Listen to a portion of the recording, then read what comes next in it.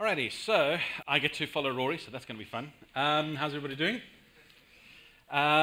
Today I'm here to talk about serverless microservices, and this is just a preface right up front. This is going to be kind of heavily cloud-based because that is kind of where the serverless environment sits.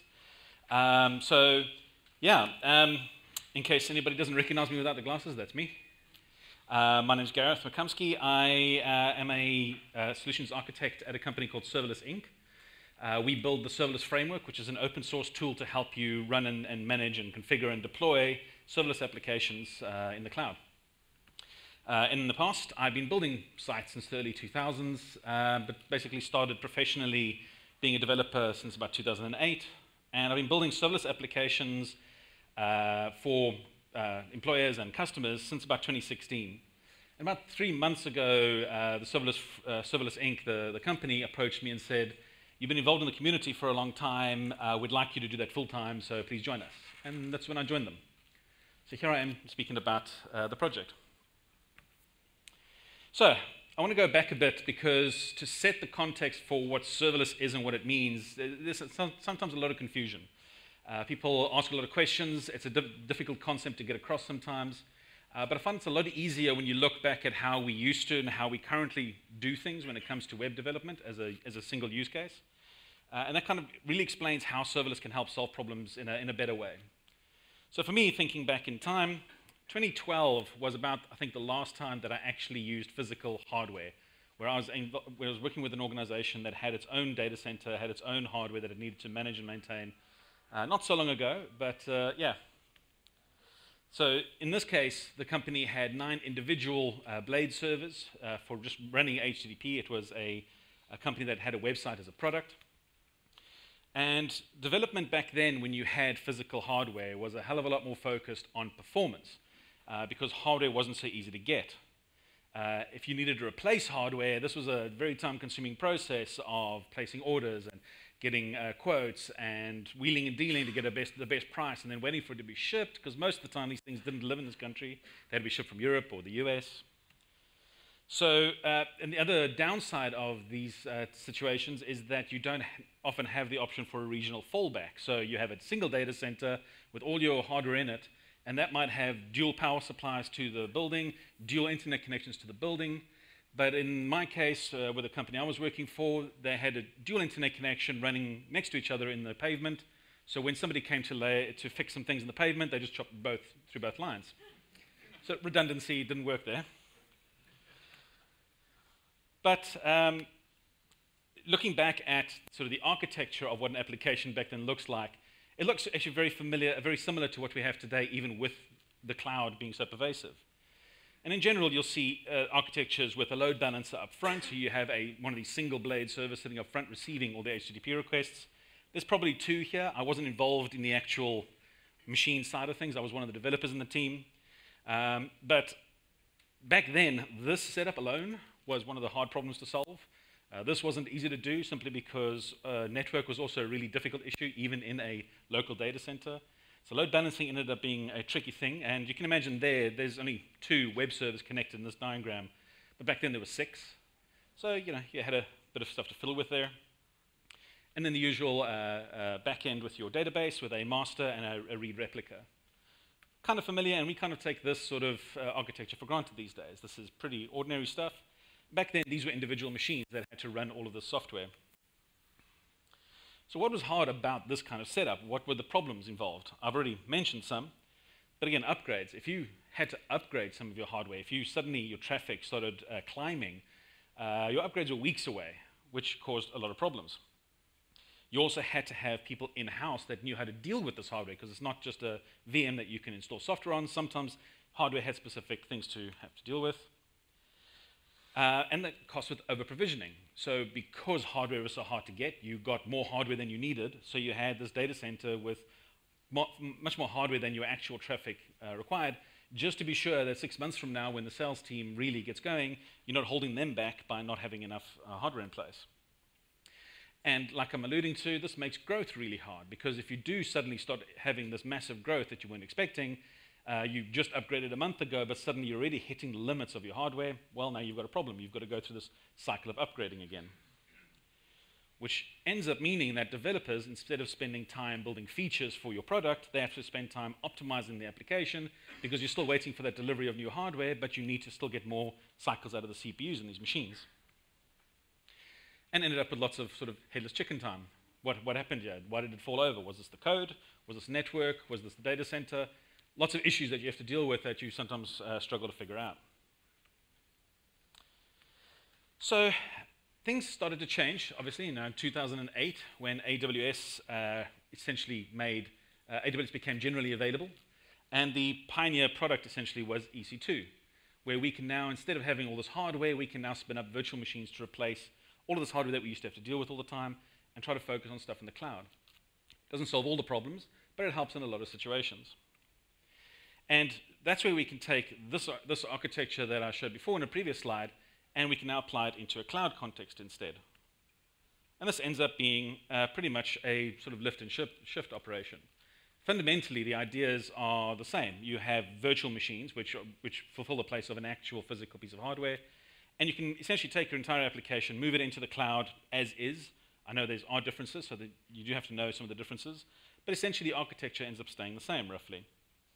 So for example, here, with that example I gave before, we can create 6 EC2 instances to replicate the same kind of thing that we had in the data center. Installation of software is roughly the same. There's very few changes here. You're going to install an OS, you're going to install your web server, your database. And now you're in the fortunate situation of having multiple instances in case any happen to fall over. Instead of having a limited set of hardware, you can even replace other instances with new instances if problems occur. And you also have a database, the usual database master with a read replica that you can fall over to. And if server load is too high, well, you can go ahead and replace those instances you used to have with a certain CPU memory and just upgrade them to bigger and better things. A lot easier to do.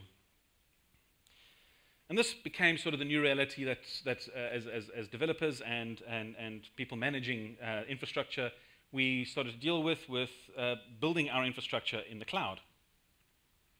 And during that time frame, AWS wasn't standing still. It wasn't a case of, here's EC2. They continue to advance and introduce additional services that you can use instead of having to essentially create your own. So Amazon S3 is one of the big ones that they have. I'm going to go into more detail about some of these services later. But Amazon S3 is a big data store. You can drop a bunch of files in there, so you've got a great place to store files. SES if you need to share file systems across instances. SNS for sharing pub/sub type notifications. SQS for message queues between instances and applications. And a whole bunch of other services. And this isn't even a complete list. This is just a picture I got online, which I think is a couple of years old. AWS is probably, I think, 50% more should be on that list.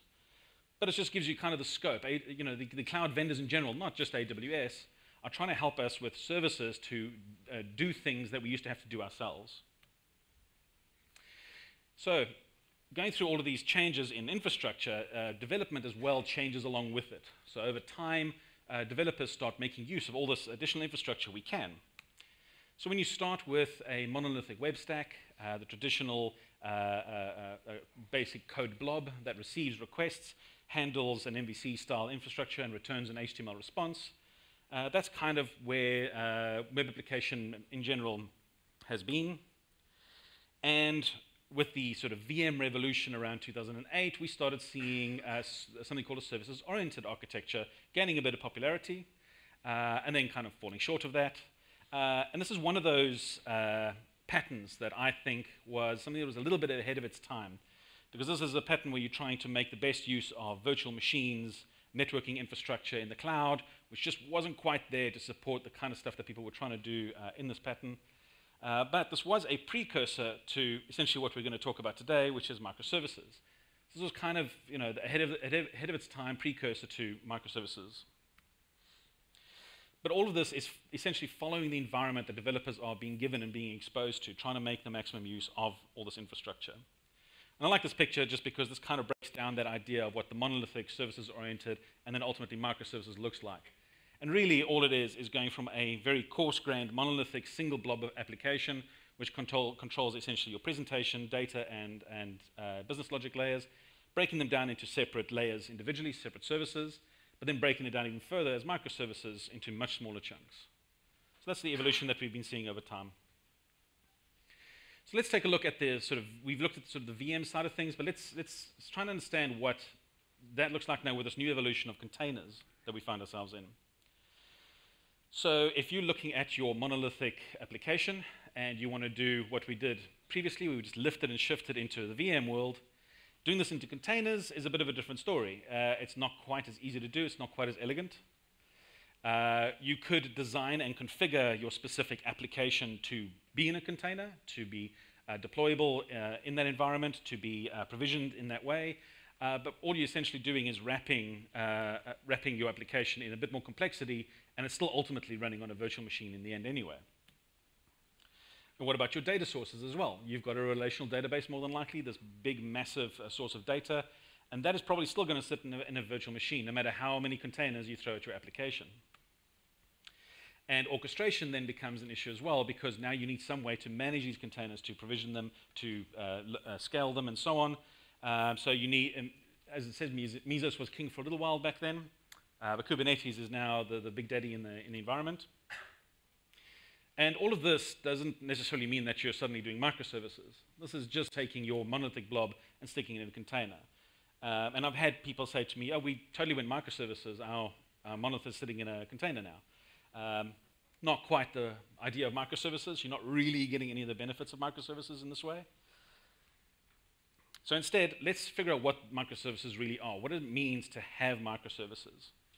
So the definition of microservices is one of these, it's a slightly contentious thing. It's a very difficult thing to pin down. There's many different definitions of what microservices really are. But there are some common patterns that you can see if you speak to people about what microservices are. One of the big ones is that your apps, you're essentially breaking down this enormous application into lots of mini micro applications that are bound by domain. And what domain means might vary depending on your environment. If you're in the DDD crowd, you might have a very fixed, defined structure of how to break that out. But you'll find many organizations will break their different domains out into different types. But what it does also mean is that these domains, these specific services you build, ultimately are aimed to do one thing and do it really, really well. Kind of the old Unix philosophy of apps that do one thing and do it really well. They also tend to be, or try to be, as decoupled as possible from each other. Decoupling is one of those hard problems we've had in development for a very long time. But funnily enough, when you're building microservices, decoupling your services ends up, or at least decoupling code via microservices, kind of ends up being an easier problem to solve than if you're trying to decouple modules in a single code blob, because you have these architectural barriers that are already in place to try and make that distinction between your microservices a bit easier. And the other idea is that services themselves maintain their own data sources. So instead of having the single relational database that all your services will talk to, if you have that, you haven't decoupled quite fully. Because the problem with that is if you have multiple services and one of them decides to change the schema in your relational database that all the other services depend on, none of those services know about the schema change and things will end up falling over. So the idea is to keep your data sources separate in your services so that each worries about how it's managing its own data. It can change the schema any way that it likes, but you have interfaces between your services, and that's really what you need to maintain. So you expose interfaces between your services when you need to communicate between the different services in your application, instead of worrying about data sources that share data in that way. Okay, so what I want to do is take a look at take away from the abstract now, because this is all sort of theoretical pie-in-the-sky type stuff I'm talking about. Let's try and look at something a bit more practical to envision this in our head.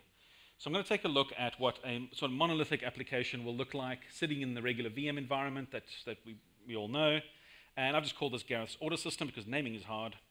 And this is an application like you'd see in a Symfony application, an Express application, MVC style, where you have multiple modules all essentially serving specific entities. So they're performing sort of CRUD-like create, read, update, and delete actions on entities that you end up storing in a database somewhere. Very regular web application. This is a very common pattern that you'll end up seeing. What you'll see is a monolithic application like this will receive HTTP requests from outside. So we have the code base itself is eventually receiving an HTTP request, Sure, there's probably a load balancer somewhere that's deciding which web server to send traffic to, but ultimately the app is processing this HTTP request. Internally, there's some routing mechanism that's going to receive this, that's going to read the URL and decide which of my controllers to send this request to fulfill it. So I'll make a customer list request, and it ends up going to the right module that's needed.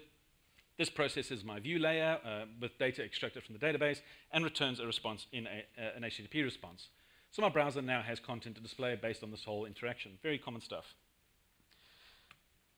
But let's take a look at an app like that and what it means to run that in an AWS recommended sort of minimum architecture for a production workload that is meant to be redundant and sort of scalable and safe to run a production app on.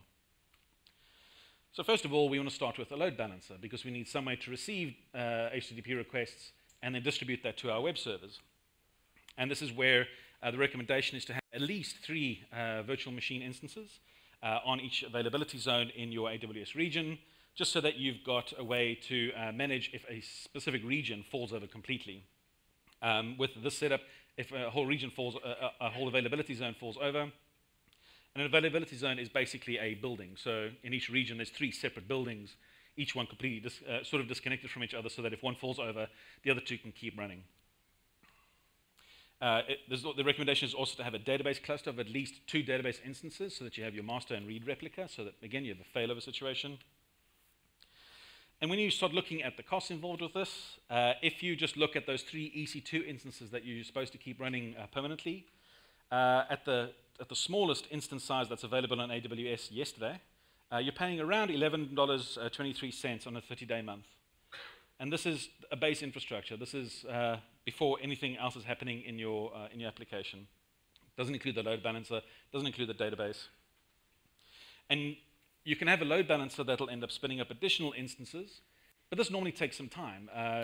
This kind of load balancing doesn't happen instantly, so you're probably going to need your base instances to be slightly bigger to manage that influx of traffic so that it gives time for additional instances to load up.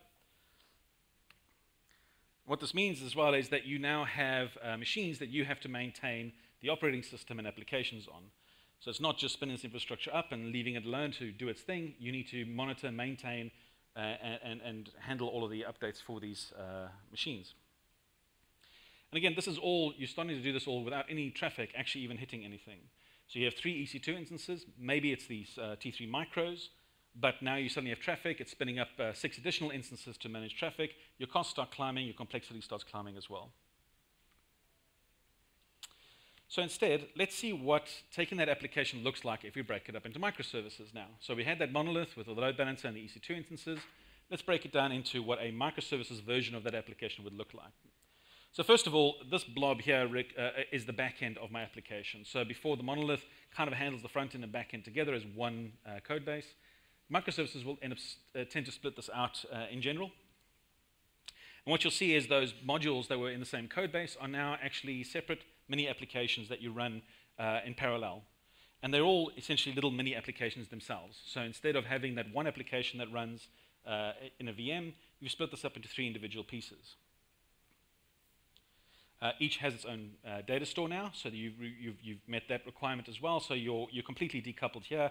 You don't have to, having one of these missing doesn't prevent the other one from still being able to do its job. Your front end now, though, is replaced by a static front end with the JavaScript framework of choice. I've listed a whole bunch here, but there's probably a couple missing.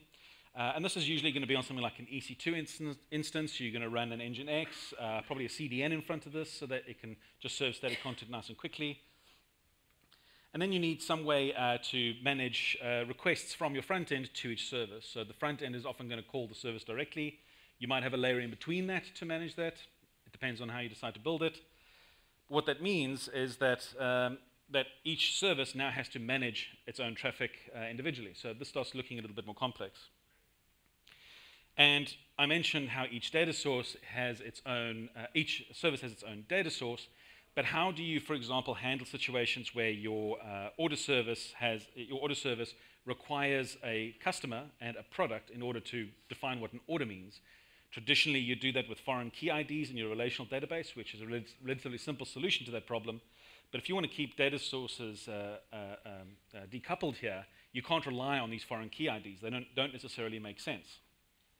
You could, of course, require HTTP requests between services. So if I create an order, I pass a customer ID. If I want to resolve the customer ID, I make an HTTP request to my customer service. But this gets really bad really quickly, so it's definitely not something I'd recommend. So the usual way that these types of problems are solved is that you have a synchronization layer in the background, so that if, for example, I add a new customer in my customer service layer, that change is then announced through an events layer that all my other services that need customer information can hook into.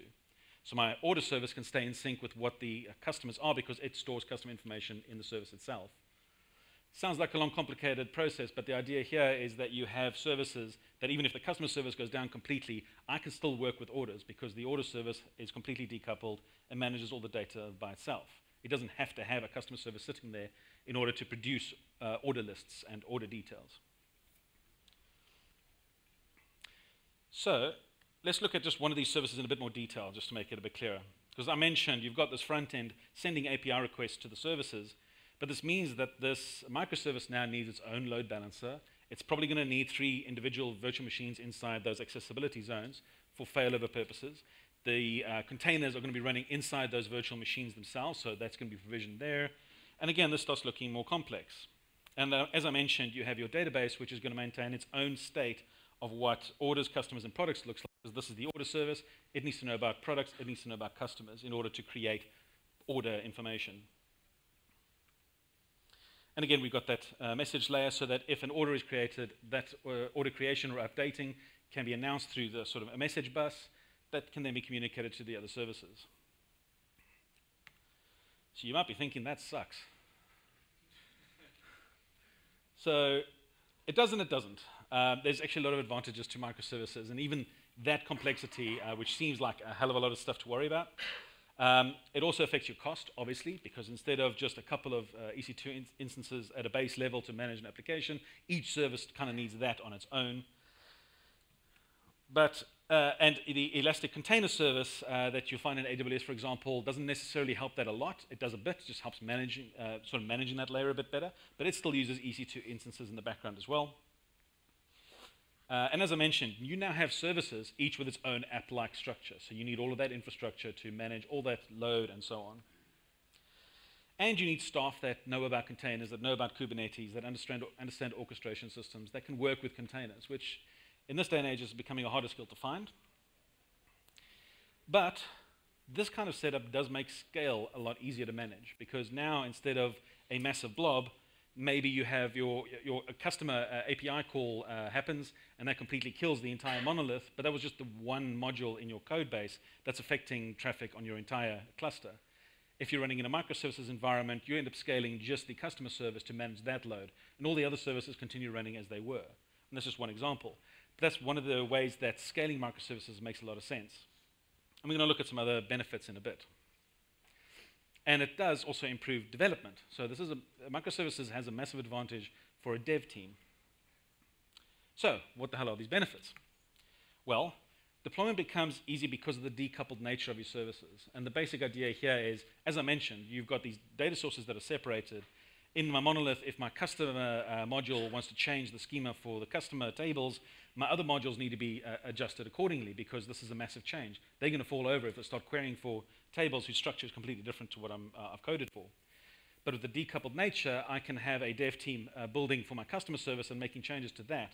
But as long as my interfaces that my other services might communicate through remain the same, it doesn't matter. I could change the entire database system underneath, and the rest of the services don't care about that. So for a dev team, this means you can leverage, you can get really fast and develop really quickly. Reliability in general will go up. As I mentioned, if you have these 3 services and your customer service goes down entirely, you can still retrieve order data. You don't have to resolve foreign key IDs or anything like that in order to build order data. You've got that data sitting waiting to be used. As a developer with context switching, this becomes a bit easier, because if you're the developer in charge of the customer service, that's all you need to worry about. You don't have this big blob of code that you need to now understand the routing mechanisms for, and these tweaks that were done with this module and this form and this class here that affects my module over here that I've never seen before. You have to only focus on your small chunk of work, and it makes it a bit easier. It also can make testing simpler. Microservices adds complexity in the structure of your architecture.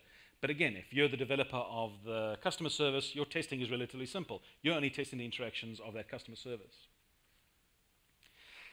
And a contentious argument here, but it makes polyglot environments possible as well. So a lot of organizations don't like the idea of being able to have microservices with lots of different languages because that can increase some developer complexity. That one guy who's running that one service written in some arcane language you've never heard about leaves. Now somebody has to take that over. That's definitely a problem. But managed well, having the ability to use multiple languages in your application can be really, really useful, especially when you start mixing environments like machine learning and big data and so on. You've been building in PHP or Node, and suddenly you want to do machine learning, which is very strong in Python. Well, you're in microservices. You can now build Python-based microservices instead.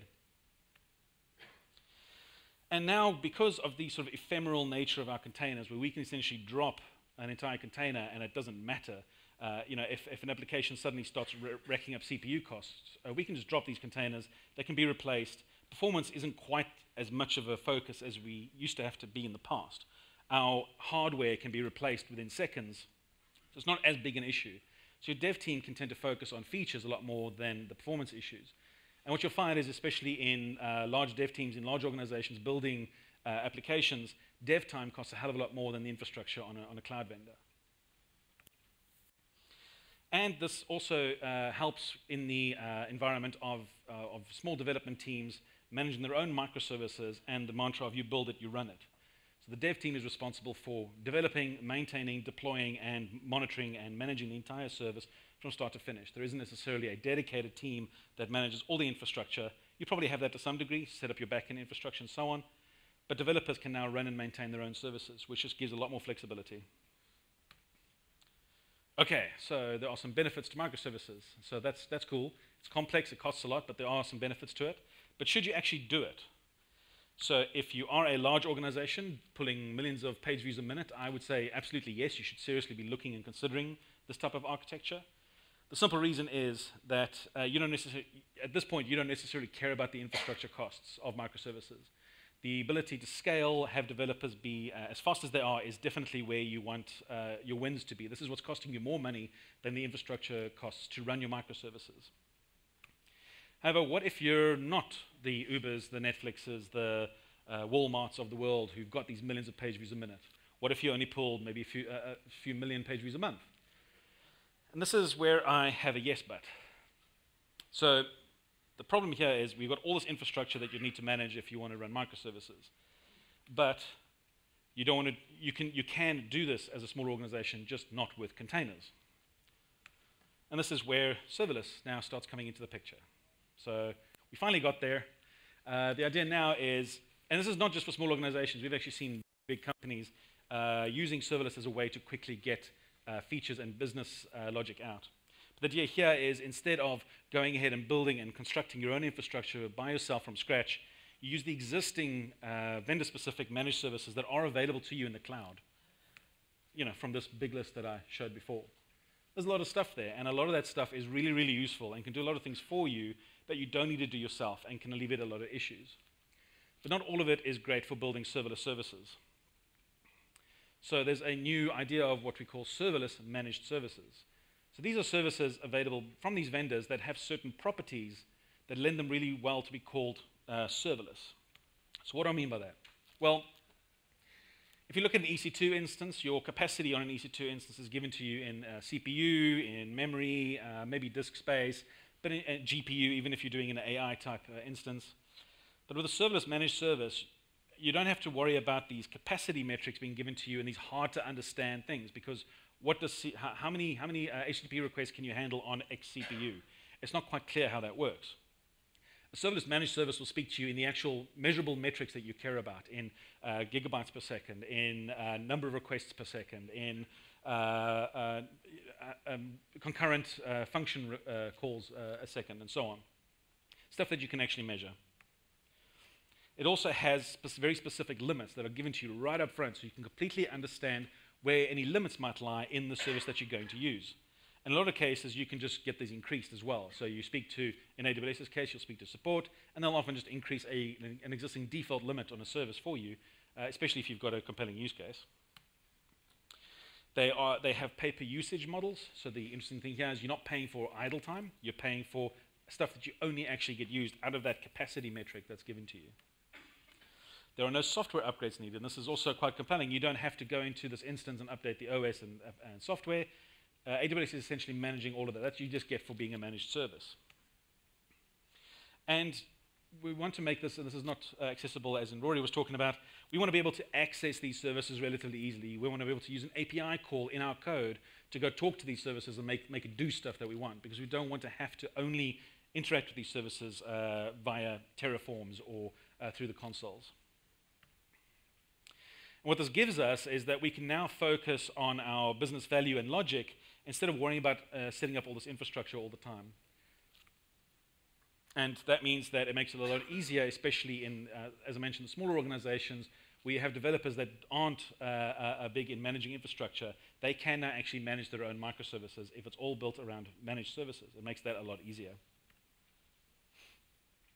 So let's go ahead and take that microservices architecture I put up before, but let's tweak it for serverless. Let's apply sort of the serverless services that we have available in AWS to see what this will look like. What can we replace? So to start off with, we've got our 3 microservices that we have running, but already you'll see a difference. We're not here using EC2 instances and containers. Our code is running in AWS Lambda. And if you're not familiar with Lambda, I'm going to talk about it a bit more in a sec, but the short version is that AWS Lambda lets you push code at AWS and say, hold this code for me, and when X event occurs, like an HTTP request, execute it. And that's the basic idea of what Lambda is. As a database, instead of using a relational database, which isn't strictly serverless, if you think about it, it has CPU, it has connection issues, you have to maintain multiple instances for failover. A service like DynamoDB, for example, is a completely managed service that has specific capacity metrics, auto-scaling, all these lovely features that make it serverless. Reasonably recently, Aurora Serverless is a feature in AWS as well, where you can have the relational database, but it be serverless as well. So that's kind of a cool idea as well. And instead of an EC2 instance with a web server and a configured CDN, we instead drop our static files, essentially, for our front end into something like S3. And for our CDN, we drop CloudFront in front of it as well. And both of those are awesome serverless services that we never need to worry about maintaining anything for them. CloudFront will kind of just keep on going and caching things for us, and S3 will store our files for pennies to a gigabyte. And now we want to route requests from our front end to our services. So instead of worrying about having load balancers sitting in front of our services, we use a service called API Gateway, which lets you configure essentially routing like you would have in a traditional application, and have those requests get piped to the correct Lambda functions that you need to actually execute that request. And we want the message bus layer to synchronize between our services. So here, instead of running our own Kafka, we can use Event Bridge, one of the newest services in AWS. There's SNS, which is a pub/sub service, or SQS, the message queue service. Yeah. So I'm just going to quickly go through these specific services for those who aren't totally familiar with them, so you can kind of understand why they're really good replacements for these other pieces that we've been talking about. So, as I mentioned, Lambda is a place where you upload code and you put it up there to be executed by an event. And in our example, that's an HTTP event. An HTTP request comes through to API Gateway. API Gateway sends that to a Lambda function, and it does stuff. Scaling is automatic. In fact, it's kind of strange to talk about scaling with Lambda. There isn't anything to scale. It just does stuff. It tells you I have 1,000 concurrent instances of your code I can run at a time. And that's just the default. You can have this increased, just speaking to AWS. I've actually seen AWS accounts with a 50,000 concurrent setting for their Lambda functions. So it can get really, really high.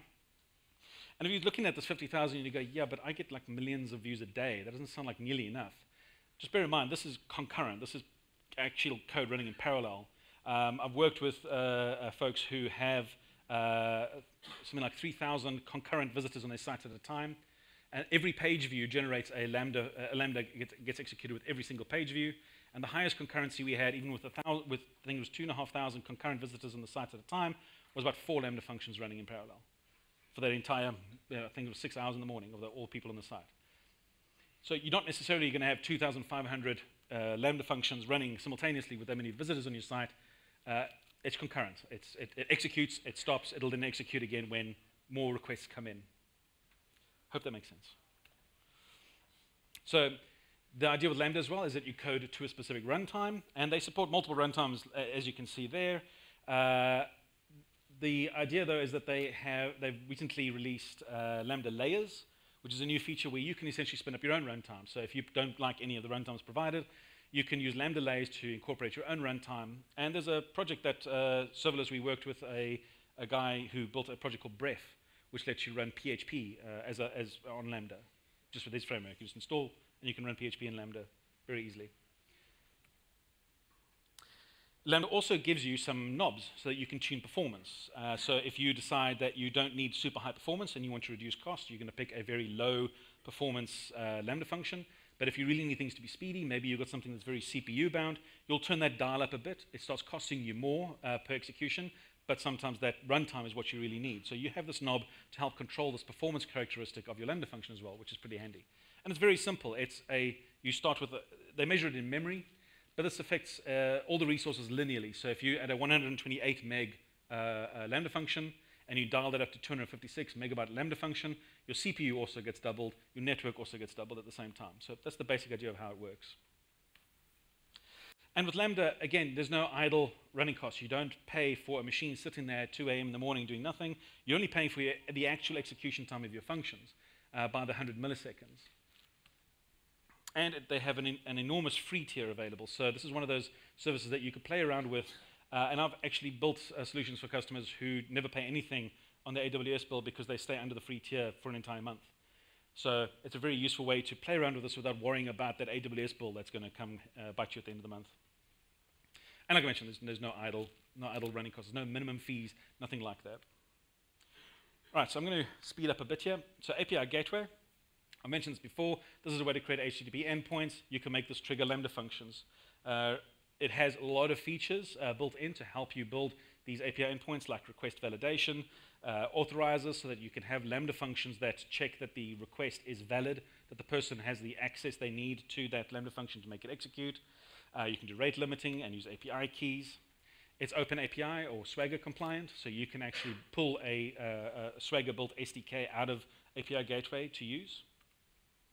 There's the idea of no load balancing to worry about, because they provide you by default support for 10,000 requests per second. And again, that can be increased on request, so if you need higher than that. And like I said, this can trigger Lambda functions, but it can also trigger a lot more than that. So it's a very versatile service to use. And again, it's a pay per request. There's no idle running costs. There's no minimum fees. You pay, the base price is $3.5 per million requests, and it gets cheaper the more requests you have. So pretty cheap to use. And again, a very generous free tier. I think it's 1 million requests a month or something like that. So you only stop paying after you've actually used 1 million requests. So again, great to play with. You won't incur a bill for that. S3, I've mentioned this briefly. This is a storage service where you can drop files into S3. Originally designed for file storage with practically unlimited storage. But you can convert a bucket in S3 into a static web server. So you can serve HTML, CSS, and JS files, which is a really powerful way to build Jamstack type sites. There's no load balancing again to worry about. That's all managed for you behind the scenes. The basic parameters that you've got is you can do about 3,500 puts a second, I believe that is, and 5,500 gets per prefix. So that's basically a folder. So you create a bucket, you create folders within that. Every folder has this capacity available to you to use. And again, it can be increased. So you stick CloudFront in front of this. So again, you're worried about that massive amount of traffic you get. But if you drop CloudFront in front of this to provide that in-memory cache or CDN layer that you need, that's going to reduce your traffic a lot. And again, with just like the other services, you end up paying per gigabyte stored and per request. There's no idle costs, no minimum fees, and a free tier again, so that if you play around, you're not going to incur a huge bill. So looking at that model that we had, that architecture that we had, do these services cover all our needs? Well, we needed a way to host our front end, so we do that with S3 and CloudFront. We needed a way to route API calls from our front end to our back end, and that's doable with API Gateway. We need a way to execute code because we need something that's actually going to retrieve data out of a data store and format that into JSON to then forward it back to the requesting front end, and we can do that with Lambda. We want to do asynchronous communications between our services, and that's fulfilled with EventBridge, SNS, and SQS. And it can do a lot more. If we have other use cases like streaming data where we need to store IoT type data or clickstream event data from our front ends, services like Kinesis, for example, are really useful for ingesting large quantities of data very rapidly. If you want to do GraphQL instead of REST, AppSync is the service for that, so you can use that instead. And what these all have in common, and I've mentioned these briefly before, is that AWS manages all that redundancy for us across all of these services, across the availability zones in the region. So you don't have to worry about setting up those 3 EC2 instances that you had before, because all of the stuff is already redundant across 3 availability zones for you. And that means that if one zone in a region goes down, your S3, your Lambda, your API Gateway is still going to continue running on the other 2 availability zones in that region. And if you hit service limits, what's nice about this is that instead of things just falling over, there are very specific returns that come from the AWS API. So if you make requests to a service and you've hit that S3 limit, for example, you're going to get a very clean error message back from AWS that you can plan for and that you can read in the docs. So you can have proper error management in your application downstream if you start hitting service limits. And I just want to point out, this is not limited to AWS. There are other cloud vendors that offer similar type services. So if AWS isn't floating your boat and you like what Azure looks like, go for it. Azure provides a lot of similar services that do a lot of the same things. It's just they're slightly different, and you just need to learn those small differences. But this looks like a bit of hell to set up. Going through the AWS console and clicking all these individual items to get them configured and pointed at each other sounds like a bit of a nightmare. And this is where I start the sales pitch. So to be perfectly honest, the serverless framework, in my opinion, is the best framework to use for building serverless applications. I am biased, though, but I was biased before they got me to join the team, so I guess it's all fair. There are competitors in the space as well. So in the end, my plan is not to get you to go to the serverless framework. It would be great if you did. But serverless architectures in general are a great way to solve the sort of infrastructure-related microservices problem.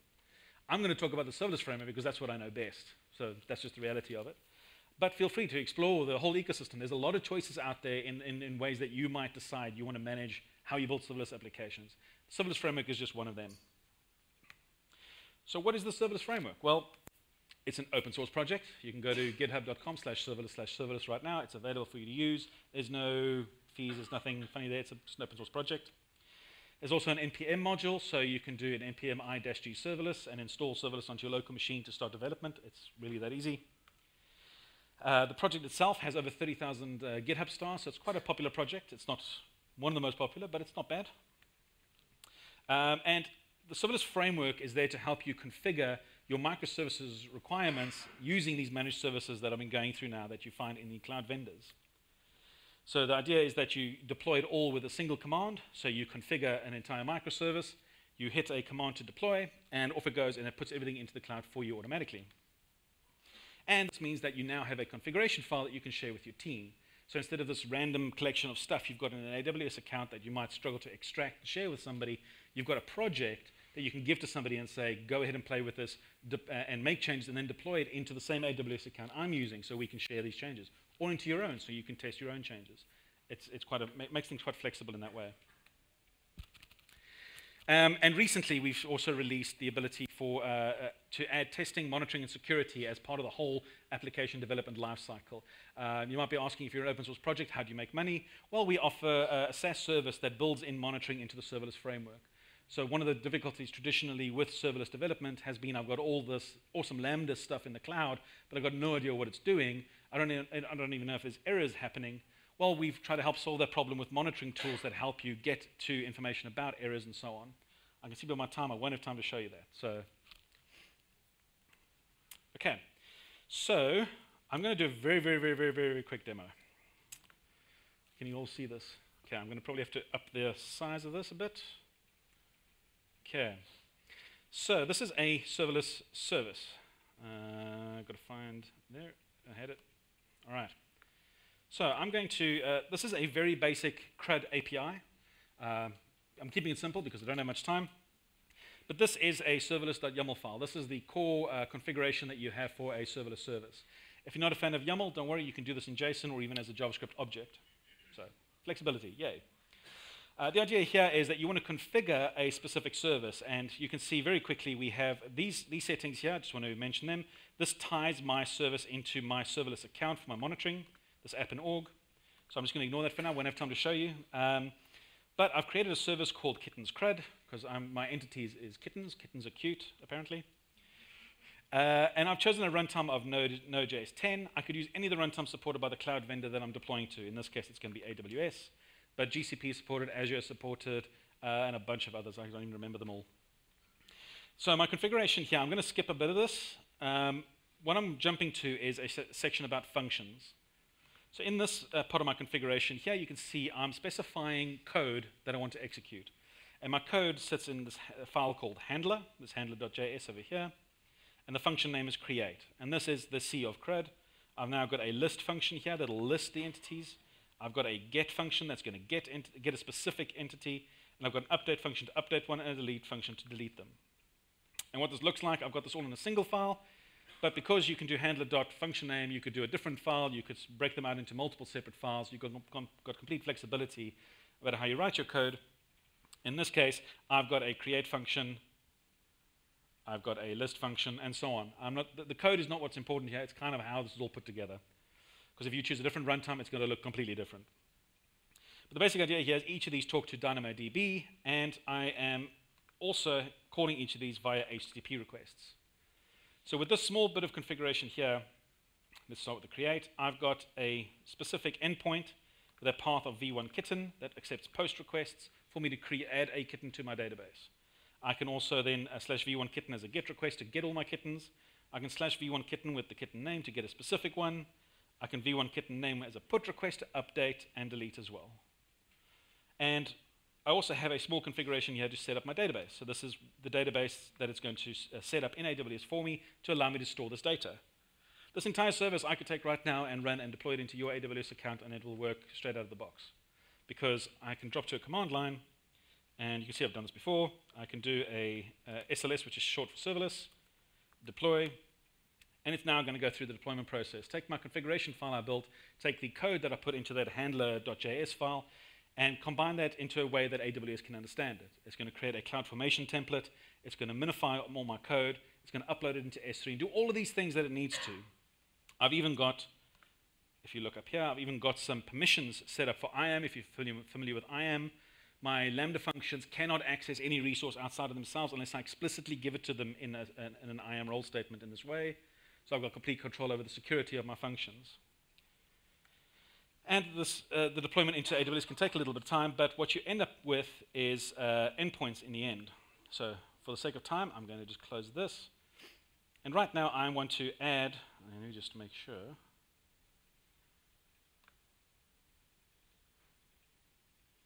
Okay. So I've got my my list request. So I'm just going to retrieve the list of kittens from my database, and it should be empty. And you can see I've got, and I don't know if you guys can see that, but this is an empty array. Just for those who can't see. So my list request brought back an empty array, which means I've got no data. And I want to add a kitten to my database. I run my API request. I get a 201. I pull the list again. I should now have Fluffykins, which is age 12, out of my database. I can now make a specific request for Fluffykins, and I'll get that back as a single entity, which is what you see there if you can't see it. I want to update Fluffykins and make it 14 years old instead of 12, so I push an update request. The update's exceeded. Let me do another list, and there we go. Fluffykins is now 14 years old, and my delete request will remove that kitten from the database, and my list will now come back empty again. And that doesn't necessarily seem remarkable. Yippee-doo, we've built CRUD APIs before. But what's happening in the background is I've got an API gateway set up that is completely load balanced. Oh, and a delete failed. Oh, that's because I deployed it wrong. So I have a stage, if I could spell development right. So the idea here is I have a separate stage that I can have for my, my application. This one is called development. I could have a production one. I could have a testing one. I could have a QA one. They're all individual environments, completely separated logically. There's no sharing between them. But in this way, I can deploy multiple stacks of the same code for different purposes. So what I'm trying to get at is I have a fully production-ready API sitting here ready to be used. If anybody here is able to grab those URLs before I delete the service, you'll be able to pull these APIs as well, and they'll probably handle a lot of the load. I haven't asked for any increased things from AWS, but this is the 10,000 requests per second from API Gateway. I get the 1,000 concurrent Lambdas, all with running a deploy command, a configuration file, and a .js file. And I've got a fully production-ready API ready to go and be used. So, yeah. Last one. Just to sum it up, I'm going to go through quickly. We've gone through the ability, we've gone through the history of managing everything ourselves, to managing only software when we come to VMs, back to managing all this infrastructure and the connections now with all the container stuff that we want to do, but eventually getting to the serverless world where we're using managed services to replace a lot of this infrastructure to make it easier to manage our applications. And that's where I will leave for questions, if I have any time for that. So, should we just take one question? and if anybody does have questions, feel free, I'll be available. Please do. Sorry, I did see multiple hands. There's a lot of complexity that I've skipped over because it can be a much longer topic to talk about. So, Hi. Obviously, it seems very simple, but it also seems that it's for simple use cases. So I'm trying to break down my monolith, and I've got a Java stack with Spring and Hibernate. So moving that to serverless, should I be worried about startup times? Because Spring, Hibernate, it takes a little bit of time to start up. And how difficult is it to break down that complicated monolith into these simple kind of use cases? okay, so I'm going to answer the first of those three questions. So the one downside of Lambda right now is what you call cold start times. This is actually not as big a deal as a lot of people seem to make it to be perfectly honest. There was a release 2 days ago. I know. I'm going to mention, don't worry. I work for AWS, just in case you're wondering. And let me talk about that then. Thanks for grabbing the limelight. AWS released an update not so long ago, because VPC, if you rely on VPCs in AWS, VPCs in Lambda traditionally have been a bit of a nightmare to work with. You're looking at cold start times for Lambdas of being in the region of seconds, which is not great if you're making a request to a Lambda function and it comes back 5 seconds later with a response. But 2 days ago, there was a release that's now being rolled out to all the regions, which eliminates that problem almost entirely. So that's a great thing. If you need to work in VPCs with Lambdas, you can pretty much do this now without that worry about that cold start time anymore because of the way they've architected it. It's a bit complex to go into the detail of it now, but it helps with that. The only other downside I can mention, if you're looking in the Java world and that's where you want to stay, is that unfortunately, because of a Java virtual machine, that sort of cold start time, does affect cold start times with Lambdas to a degree. But I would suggest taking a look at how those cold start times affect you, because you might be surprised at how little they do. I've had these concerns before, even using something like Node, which has much lower cold start times. And you ultimately, when things start getting busy in your environment, you start seeing less and less of an issue with cold start. And that's mostly because you have Lambdas starting up concurrently in parallel, and they stay warm, as they call them. So you might initially, when that first burst of traffic comes through early in the morning, because the marketing team has sent an email the night before, you might see a couple of people are going to hit a bit of a bottleneck on those cold start times. But because they've now warmed up 20 Lambdas in parallel, those cold start times become less and less of an issue as traffic climbs. So you totally need to just see what that looks like in your environment. As for breaking down the monolith, that is a talk on its own, and I've done that talk. And the idea there, the very rough idea there is to take one piece at a time. Try to find that one part of your application that doesn't quite need to fit in with everything else, doesn't necessarily need to be that synchronous portion of everything else. The base example I give you is your transactional messaging system, like somebody registers with your service and you send them an email that says welcome.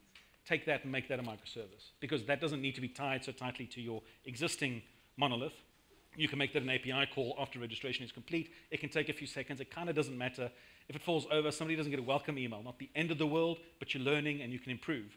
So that gives you a great way to sort of POC into that environment. And that's the kind of stuff you look at starting with, because that gets you going with, this is how it works, this is how we're going to do it. We can build that reliability, and then you start taking those really important core pieces that you've now learned all these lessons from and go from there. And it's really biting the elephant one bite at a time.